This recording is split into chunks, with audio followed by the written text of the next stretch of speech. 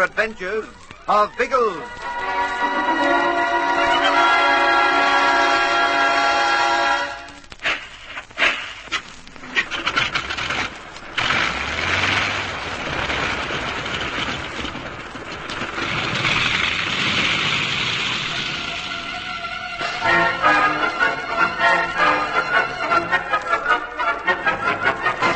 Biggles' plan to keep the submarine away from the island is thwarted by the refusal of the Jamaican government officials to give him the bombs he needs.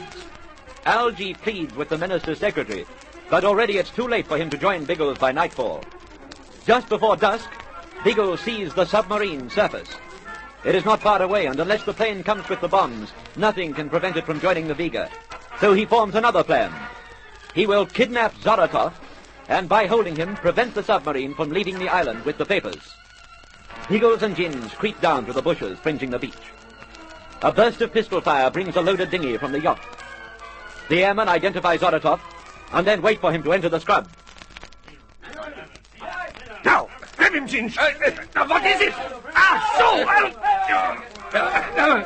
No use struggling. I've got your arms pinned. Not too noisy, Ginge. Keep him quiet while I find his gun. Eric! Help me! Come quickly! It is a... Keep quiet, you fool! You better clock him, Biggles. Where are you, boys? Why do you not call again? I'm sticking your own gun in your ribs, Zoratov. If you want to live, you'll answer and say everything's all right. Say it was a snake or something. Do you understand? Right. I'll move my hand. Now, answer him. It was nothing. A snake. Two snakes. Enough of that. Where are you? I'll help you deal with them. There's no need. There's no need. I used to see you anyway. Lost. We'll have to drag him away, Ginge. Risk the noise. Eric, it is English. You asked for it, chum. Oh! Quick, Ginge. Drag him away. I'll deal with Von Starheim. Boys!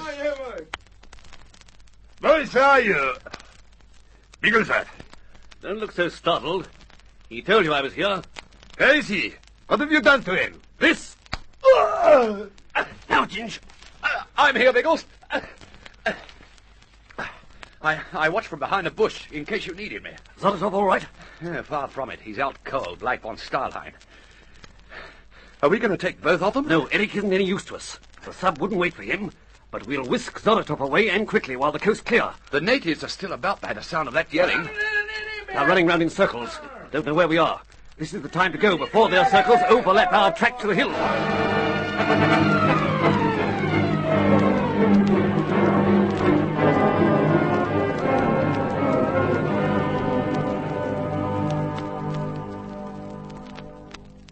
Sizzling sausages, Elbean. Will you stop pacing up and down like a caged belly giraffe? I say, do giraffes pace up and down? I don't know. Interesting thought, what? Well, like a caged belly algae, anyway. You make us lissies despondent in a minute. Haven't we every cause to be despondent? Oh, I don't know.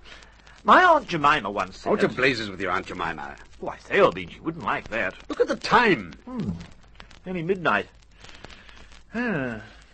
It's rather late, what? And Biggles was expecting us back by nightfall, with the bombs. Well, I shouldn't lose faith in old Biggles.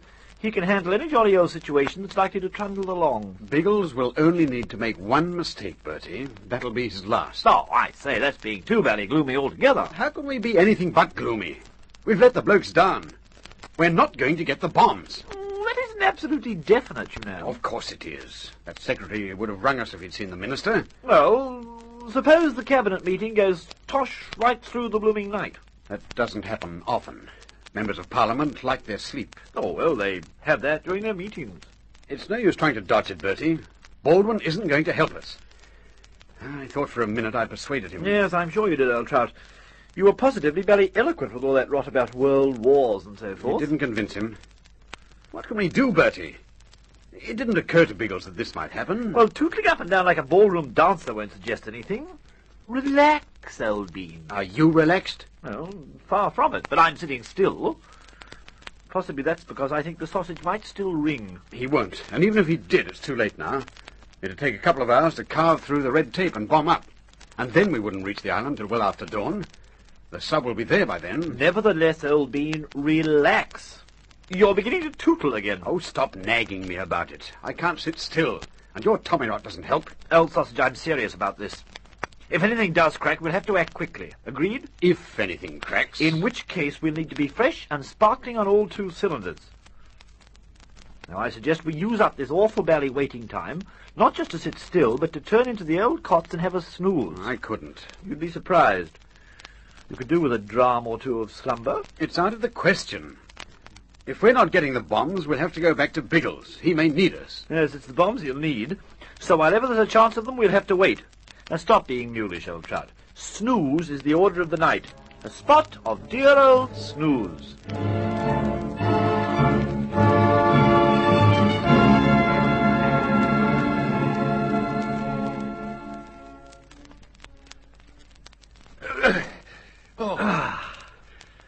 Heavy work carrying him up here. Not sorry we've reached the cave. No.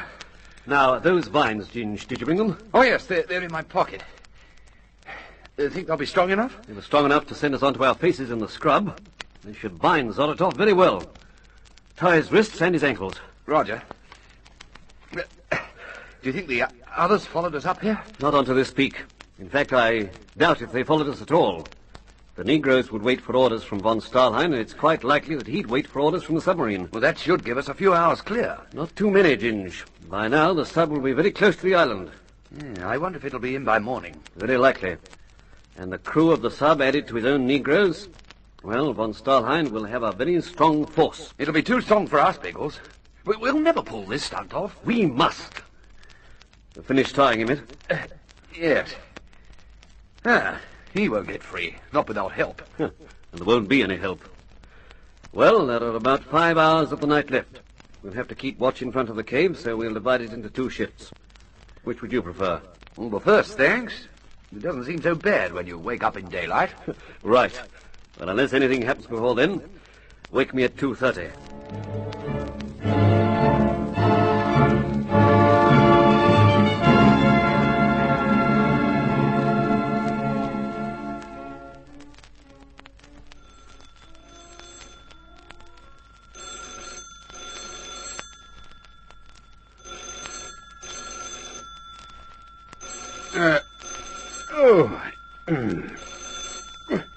Good grief, 2:30.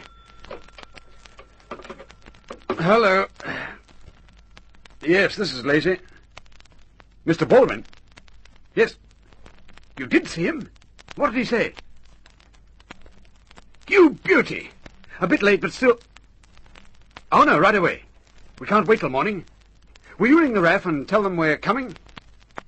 I don't care what time it is. We must have those bombs. Righto, I'll leave everything to you. And thank you very much indeed for your help. Good night, sir. Bertie, it's on! Hey, wake up, you clot. Want a pillow over your scone? Wake up! Oh, help! Oh, the help! Oh, Algy. Algy, be careful. There's someone in the room. He tried to smother me. That was me, you ape. I threw my pillow at you to wake you up. You woke me at 2:30 in the bally morning? I say, you're actually smiling. I'm laughing, old son. Get up off your back. We've work to do. The bombs are okay. Baldwin rang? Yes, you slept through it. He said the cabinet meeting finished half an hour ago, and he saw the minister at once. It took some persuading, but he talked him into it. Oh, how absolutely wizard. Well, come on, old bean. Don't sit there grinning like a vacant sausage. Let's whiz out of the drome. There's a certain kite about to be frightened by a load of bombs.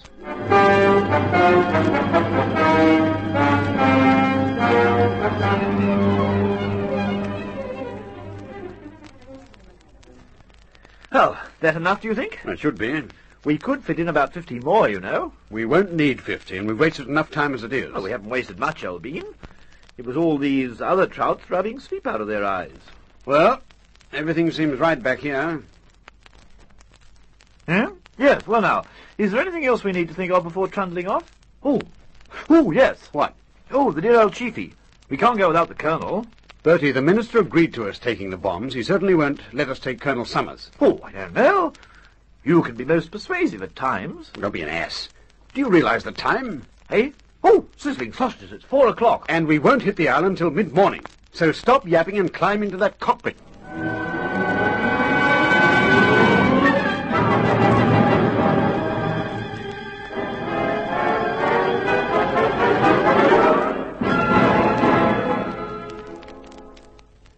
Good morning, Biggles. Why didn't you call me when the sun came up? I saw no reason for it, Ginge. Zolotov awake? Yes, and abusive. That's one reason I came out here. There's still nothing happening? A great deal. Eh? Well, why the blazes didn't you tell me? You couldn't stop the submarine coming in. Oh. Biggles, are those boats on the beach down there? Yes, 3 of them. 1 from the yacht and 2 from the sub. They came ashore loaded with men some time ago. Good grief. And there's another boat pulling round the island. That's loaded too. Going to land on the other side, I expect. The search is on, Ginge. Those men are looking for us.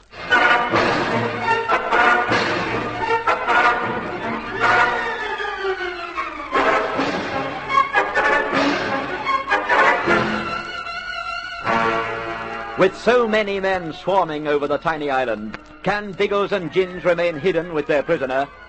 What will happen to Tom Haymans down by the reef? There'll be suspense and excitement in the next episode of The Air Adventures of Biggles.